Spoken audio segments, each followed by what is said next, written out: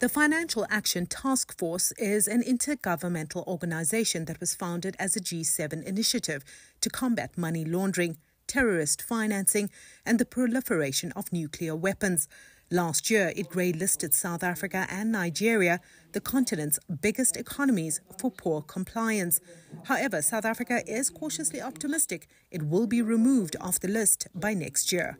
What we had to do was firstly change our laws, which we did in 2022. We had 2 acts of parliament, which last year in October, FATA assessed that we had then met 15 of the 20 deficiencies in our legal framework on what's called technical compliance. So in other words, we've only got 5 outstanding on those, and most of those we expect to meet by the end of October this year.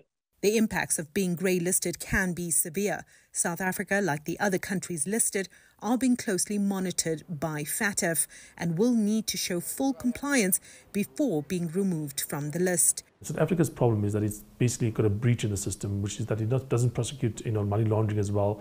There's not enough information about who owns the money, who's the beneficial owners of the money. The regulation isn't strong enough, and the enforcement of the regulation especially is not strong enough. Mostly regulatory and financial things around funding for prosecutions or for tracing of criminals, etc., that are involved in illicit funds, and that's what's holding us back. Compliance involves all stakeholders. Getting everyone on board has been challenging.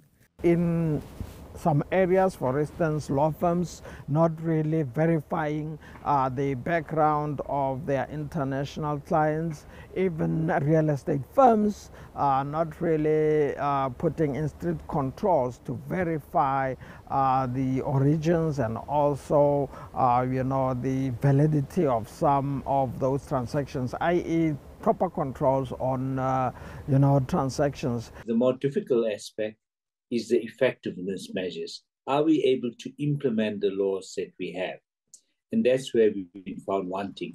And in a way, it's not surprising because many of our institutions were crippled under state capture. They were deliberately weakened, particularly our law enforcement agencies.